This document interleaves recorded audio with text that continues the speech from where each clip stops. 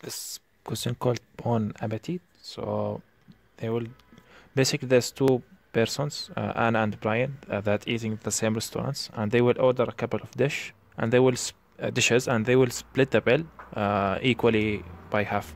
So it's always divided by two. But the issue is that Anna is allergic to some things, and it's always one dish of the dishes.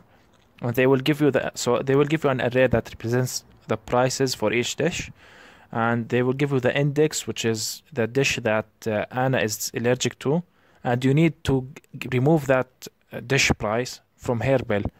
And at the same time, you need to make sure that Brian calculates the bill correctly, and if he does not calculates the bill correctly, you need to return the amount he made a mistake by.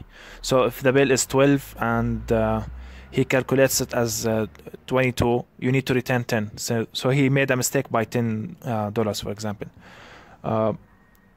Okay, so to solve it, let me go to VS Code. So first thing is, I will calculate the original bill. I will call it sum. So this is the correct bill that Brian should calculate. So if you have an array called bill, so for each, I'll call it each element, I'll call it num, and the index is here. And k is the index of the dish that should not be included into, what is the girl name? Anna bill.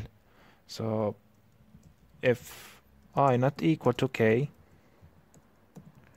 then sum will plus equal to, no, sorry, sum here. So this is the original bill. The sum is the original bill. And let's now calculate res equal math dot to floor the sum over 2. So this is how much Anna should pay. This is the whole bill without her dish, and this is how much she should pay. And at the end, we just need to do console log if res is 3 equals to b, which is the bill that Brian calculates. Print the string, and else print the amount. So mouth dot apps. I won't care about the order, but I'll just put inside absolute and res. So if Brian calculates everything correctly, just print bon appetit, and if he does not calculate everything correctly, outputs the difference between the bill Anna should pay and what he calculates. So I'll just put it in absolute function just in case.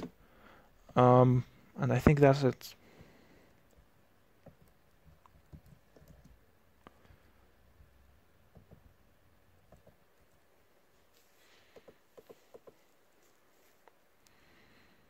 Okay, good. I will just write it.